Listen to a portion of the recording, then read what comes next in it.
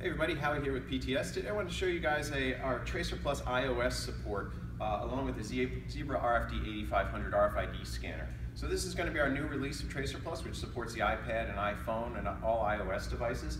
And we've added support for this RFID scanner here, which connects via Bluetooth to the iOS device so they can scan RFID tags. Now we've added full support for this device, so it can do Geiger counter, it can do read-write of tags, as well as mass scanning of RFID tags.